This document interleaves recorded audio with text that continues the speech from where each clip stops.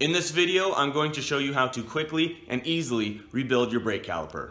Our problem caliper lives in this 2008 Honda Civic and is starting to make some funny sounds. Take a listen. As I depress the brake pedal, the caliper is almost making a sound like an old squeaky door opening and closing. Hear that?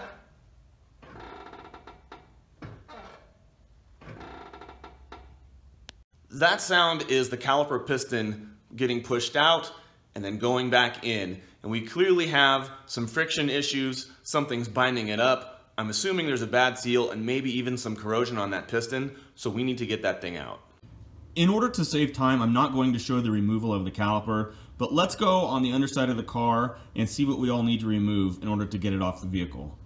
Okay, we're at the underside of the vehicle and we've got a few things to take off. First, we'll need to remove our brake line, but before we do that, it's a good idea to crimp it, and I'll show you how to do that in just a minute. But you'll need to remove this bolt right here. After that, it's a good idea to take these bolts out, which are holding the brake pad assembly part of your caliper on. If you don't take these off now, it's going to be much harder to get them off when the caliper's detached from the assembly. And then behind the caliper, you can see bolts right here. There's going to be one here and then one up top, and those will remove the caliper completely from the vehicle. As you can see, I took a pair of vice grips and a piece of cardboard and crimped off my brake line. There are tools that do more or less the same job, but you can accomplish it at home if you have these things on hand. Okay, now that we've got the caliper off, I reinstalled the screw that was holding our brake line on. That's going to plug up that section so we can put some compressed air through this fitting right here. But first, we need to take that fitting off. Okay, this is our bleeder valve, and it is off. We're going to put compressed air right through this hole. Okay, let's put some air through that fitting, see if we can pop this piston out.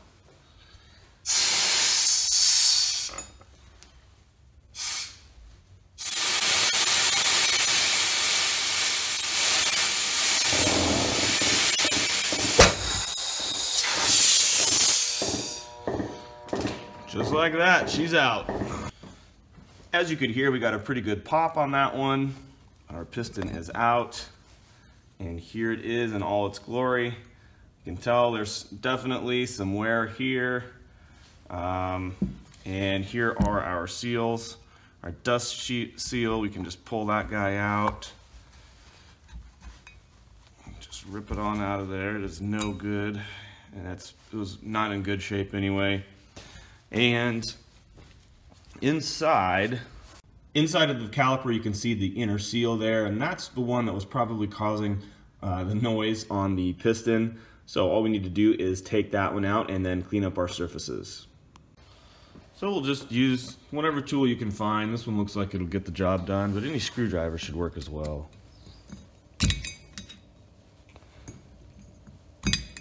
There we go. Came right out. This caliper also has this metal ring, and the new one was included in the kit, so we're all straight there. But again, I just need to go and clean these out. My surfaces are pretty clean, so I'm not really worried about it. I'm just going to take a wire brush and go through there and make sure it's free of debris. Also clean any gunk out in there that you can see, and we'll get the new one installed. Okay, as you can see, we got our surfaces nice and clean again. And all we need to do now is put in the new seals. So now it's time to put this seal in. I'll lube it up with a little bit of oil, stick her in there. As you can see, that seal went in nicely. It was very easy to put in, so don't stress about that one at all. It's super easy. Let's put this seal on our piston now. Okay, so like I said, this is the back side. This is what your brake fluid presses against. And so we need our seal to go in this way. So we're going to take our seal here, put this up, and you can tell this seal is kind of the top of the hat, if you want to call it that, is kind of pushing this way. So that's the edges that are going to extend out when the brake piston is moved in and out. So we're going to make sure that that's facing the right way, which is this way. We'll just work it down our piston here.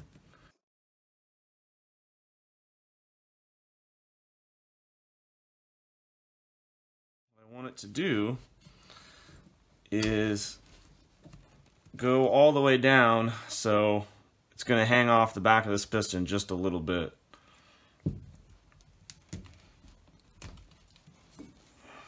So just like that. Just like that. That way we can kind of work this in, and then we'll push the piston in, and this will seal right here on this groove. And the camera angle might not be very good for this, so just heads up. We just want to push it in, kind of push the bottom in first, and then you can get the top side after.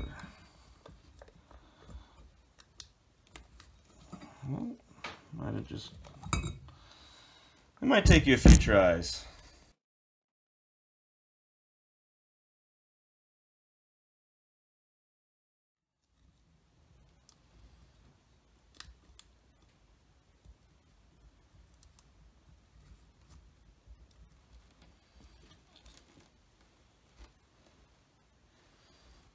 Okay, I mostly got it there. It's a little crinkled, but I think it'll seat just fine.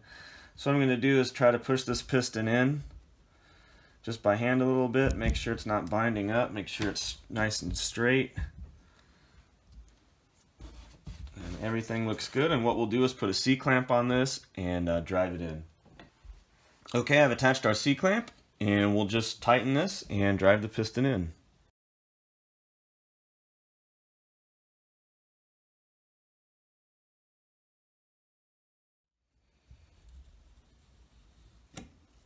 Okay, I hope you're able to see that, but that gasket or that seal fit right over that valley there, that groove.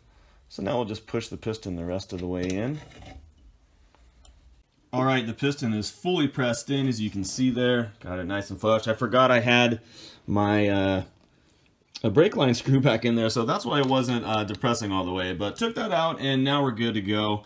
One final tip is to take your tool here and kind of look up in this area and make sure that that seal is seated properly in the groove. Mine was pushed out in spaces, so just go around this edge and make sure everything is nice and snug in there. If it's not, you can easily just push it back up. It took me no time at all to fully seat this thing and to make sure it was perfect.